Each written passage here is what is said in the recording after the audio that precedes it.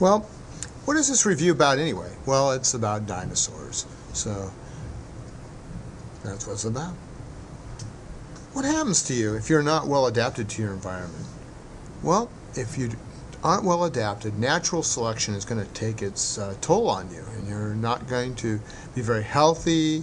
You're probably not going to have a lot of offsprings, and that'll probably be the end of your genes and your genetic potential. It's not going to get passed along. Which of the rock types are you most likely to find fossils in? Well, let's think about this. Igneous rocks? Well, if it's ash and things like that, you probably have a good chance. But if it's hot molten basalt or things like that, unless you're a very large object, like maybe a big tree or something, and you'll get petrified, odds aren't very good that you're going to be preserved in igneous rocks. Well, how about metamorphic rocks? Well, metamorphic rocks, a lot of heat and pressure there, so probably not so good again. But how about sedimentary rocks? Think about that. Remember, they form in layers, and usually in pretty gentle environments like water.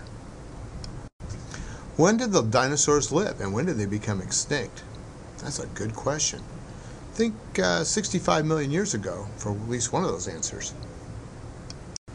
And what were dinosaurs? Were they amphibians?